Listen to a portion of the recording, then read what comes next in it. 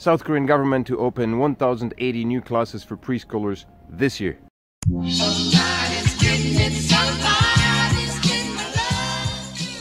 In a bold move to reinvigorate its economy, the South Korean government has decided to open 1,080 new classes for kindergarten levels.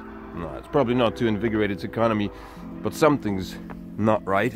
If you didn't happen to catch my podcast, Hagwon Startup podcast on Monday evening, I talked about it in there.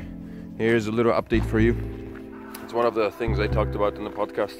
The numbers that I found this article on Korea Herald that was talking about the government opening up kindergarten classes. And there were some statistics that were given, which were kind of staggering.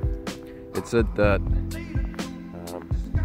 half the kindergartens presently in existence throughout the country were state-owned, and the other half were privately owned. And the privately owned kindergartens received about 80% of the local clientele, while the 50% of the state-owned kindergartens received only 20% of those children. The state decided to open even more kindergarten classes to have even a smaller percentage of the kids attending. I'm not sure exactly what the purpose is. Maybe they're trying to broaden their spectrum, and maybe they're hoping to offer newer classes, a variety or something. Maybe that's what the goal is. Sorry about the spinning. I hope you enjoy that.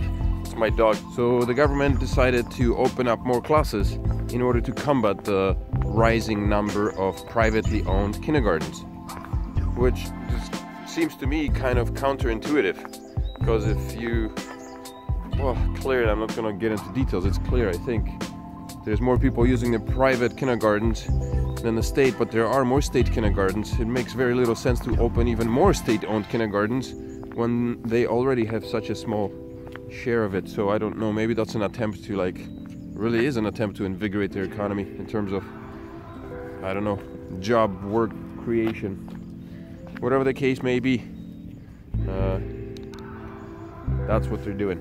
Podcast was kind of a, I don't know, bumpy road. A few things I learned along the way. That's another thing I talked. Coco, can you stop tangling yourself up around me?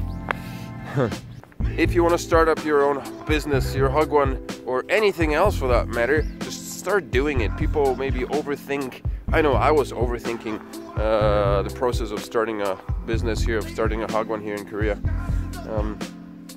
And people tend to overthink things unnecessarily. It's not really necessary to have everything perfect, and in most cases it's not even feasible to have it done. So just start doing stuff, whatever it is.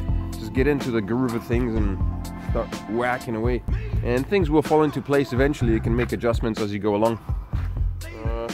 Last night I had the podcast set up and everything ready. I set up some graphics on OBS, and I discovered that by pushing the stream now button, you're actually streaming. Even if you put the video, the live feed on private, it's recording. And then if you switch from private to unlisted and then to live, the entire recording that took place in the private session and the unlisted session is now made listed, which means that there's about 40 minutes of me just sitting in front of the screen, kind of dilly-dallying and getting ready, and that came up on the podcast. So the actual podcast, I've tried to edit it, and I don't know, I've done some editing, because you can do some post-editing in YouTube on your live feed, so that's what I did. But I checked this morning and I was still in its previous version of almost 2 hours, 40 minutes of which were just idle space holding. So I'm hoping to delete that sometime soon and have a 40-45 minute podcast sitting up on the site. And while I was recording, I also realized that my microphone wasn't plugged in, so I was recording through the speakers on the phone, through the microphone on my laptop rather, which is why the sound through half of the podcast is the way it usually is. I was hoping to have the sound a little bit better. Look at that. Golf carts in the park. Woo! I was hoping to have the sound figured out, and I plugged in a microphone, but I realized that I unplugged it because when I started the podcast there was no sound, so I unplugged the mic to see if the microphone was actually working, or if it was a setting in the OBS software that wasn't adjusted, and I think that was the case. So I fixed the setting in the OBS, but then I forgot to plug the microphone back in. So there you have it. It's all fun and games until someone gets hurt. Today is Tuesday, obviously. This video will be uploaded tonight, so you'll be seeing it on Wednesday, which is like now. So I live retrospectively through YouTube. I realized. Not always, but sometimes. Check out these little cool cars. There's only one left. I wonder where all the other ones went. That's it. Kindergarten's blowing up. Oh, the reason why I brought that up is because that's, it's good news for private kindergartens. That means that there's definitely a market for them.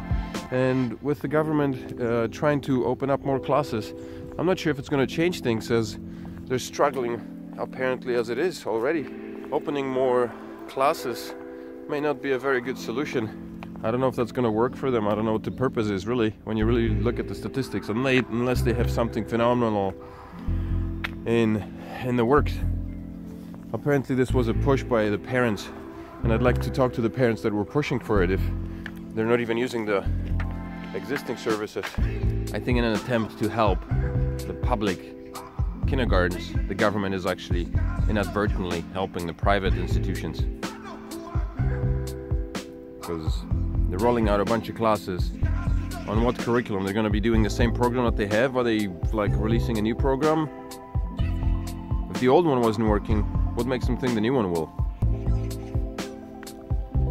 That's it for today. Thanks for tuning in. I'm your host, Crypto Father. Remember to like, subscribe, leave a comment below if you have any questions. Leave a comment below, let me know what you think about this whole reintroduction of new additional classes. Does that make sense?